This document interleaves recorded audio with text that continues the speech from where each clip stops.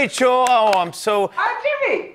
First of all, before we even get into this, I want to thank you for coming on, but also thank you for just continuing to do your job and showing up and speaking to the public, because we need you, and it's important, and I know it's how hard it is with everything in the pandemic, and you just showed up, and it was awesome what you're doing, so thank you. Well, you know what? The public needs you too. I mean, we do different things, but this thing that we do where we communicate to lots of people through the magic of television is a thing that people want and need, and we're blessed to be able to do it through technology in a way that a lot of people can't do their jobs safely, and we can, and I feel like more privileged than ever to have this kind of a job. You've been covering the DNC with Joy Reid and Nicole Wallace. You guys are a great team. I think we had some big highlight moments. I mean, the first night was, I think Michelle Obama's speech was pretty flawless. Yeah. I mean, she's Michelle Obama and you're not. Like, there's nobody like her in the world. She's got this sort of centered wisdom that I feel like she moves people in a way that other people don't. And so for her to say, listen, I hate politics, but I've also seen the presidency up close, and if you think it can't get worse, I'm here to tell you that it can. That's like, send a chill through me. Yeah. Then her husband speaks 2 nights later and basically warns that American democracy could end now. Yeah. That this could be the end for us. And to hear him say that, he's Mr. Hope and Change. Like, that was very unsettling to me. Yeah, interesting. Yeah, I got that too. I think I was more emotional. I mean, just hearing him talk, and you go like, I haven't heard a speech like this in so long. He's so good at this, and you go like, oh, this is so. I hope everyone out there sees this. I hope every young person sees this who's going to vote, or anyone thinking about voting or what it means or doesn't mean to them, or I'm not going to vote this year. Or, I don't know. I don't care. If you watch this, you go like, wait, what was I thinking? This is important. This is our right. And because he is, I mean, his brand, his whole political message is about optimism, right? And is about what America can be and what the arc of the moral universe bending toward justice and all those things. For him to come out with a warning, to say, this is really bad. We're really at risk. Our country might not be a democracy anymore, depending on what happens in the next election, because the people in power now are happy to do away with democracy as our form of government.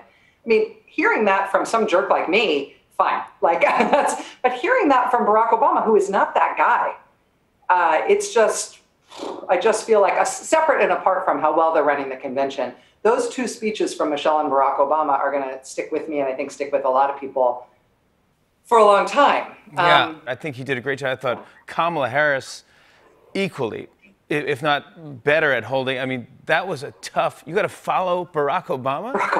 No. Never, ever, ever, ever, ever. It's the number one rule. Let anybody make you follow Barack Obama. That's the number one rule. That's where you just go, yeah, I'm good. But yeah, I mean, essentially, he functioned as kind of the nominating speech for Kamala Harris. He referred to her, he didn't make his speech about her, but he referred to her in the speech as my friend, and they are actually friends. They've actually had a really long political alliance and know each other, and I think people who know that give it some heft. But yeah, I mean, it's also true that having a woman of color on the ticket for the first time ever gives you chills. And, you know, for the Democratic Party, who've had black women of color in general, and black women in particular, saving their bacon for generations now. Like, no black women voters, no black women doing the work of the Democratic Party, no Democratic politicians.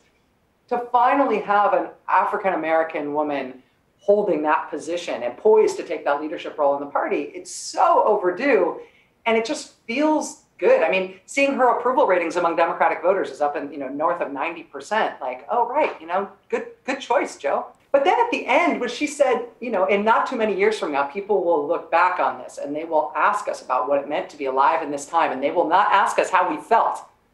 They will ask us, and we will tell them what we did. I was like, oh, I feel like future me is judging current me right now. And I'm in trouble because whatever I'm supposed to be doing, I'm definitely not doing enough. And that's what you want from a leader, right? Is to call on your own moral conscience, to call on you to look inside yourself and ask future self, ask future you who you want to have been in this moment. I thought it was, the whole night was like, whew. Yeah. I wanted to talk to you about also, you had the biggest interview, I think, in the history of MSNBC. If I may be wrong, let me know. But I mean, interviewing, is it Donald Trump's niece, when she had that giant book, you got the interview and you crushed it. When you knew you had the interview, did you go like, okay, focus up, what are we gonna talk about? Or was it like getting into the mind, like finally, can I just get in there and talk to me about this person? Well, two things about that. First of all, I had no idea that so many people were going to watch that interview.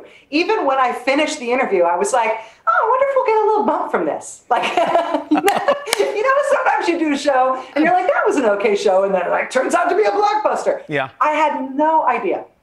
Yeah. No idea at all. But yeah, I mean, she's the story to tell. And that interview didn't have anything to do with me. It was just that people wanted to hear what she had to say. She's got a really unique perspective on the president and what she thinks is wrong with him. What was the one takeaway you think you go like, well, if anyone heard anything, you should hear what she said about this? I think the thing that sort of chilled me the most and that I've thought about the most since the interview is when she said something that actually was very similar to what Michael Cohen said when he did his congressional testimony before he went to prison, which is that she said that she has absolutely no doubt that he will not peacefully not agree to the peaceful transfer of power at the end of his term if he loses. And I don't know if that's true. He's certainly been stoking that fear among people. But for her to say, listen, I've known him since I was a kid. I've known him since I was a toddler. And I can tell you from a life's worth of observation and every other hard thing I've ever seen him go through, there's no way. Wow. And I feel like a lot of political observers say that, and we sort of game it out and think about, well, what options will there be then for the country if a president does want to do this?